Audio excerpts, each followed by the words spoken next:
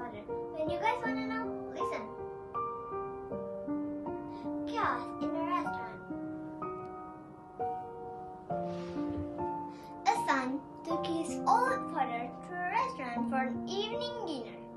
Father, being very old and weak, while eating, dropped food on his shirt and trousers. Other diners watched him in disgust while his son was calm. After he finished eating, his son, who was not at all embarrassed, quietly took him to the washroom, wiped the food particles, removed the stains, combed his hair, and fit his spectacles firmly. When they came out, the entire restaurant was watching them in dead silence, not able to grasp how someone could embarrass themselves publicly like that. The son settled the bill and started walking out with his father.